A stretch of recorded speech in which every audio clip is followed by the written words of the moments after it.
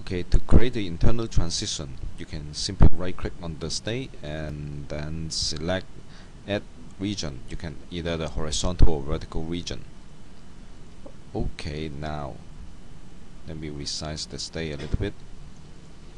So when you click on the state, you can see two gray area. One is not fully covered the state, and the other one is fully covered the state. This is you are selecting the state, and now we are selecting the region. We right click on the region and then select the open specification. And now this is the specification dialog of the region. We switch to internal transition tab and then press the add button.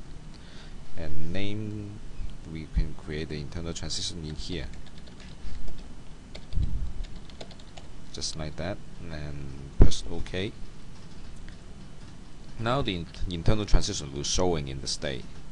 You can turn it off by right click on the state and select presentation options, and then uncheck the show internal transition menu.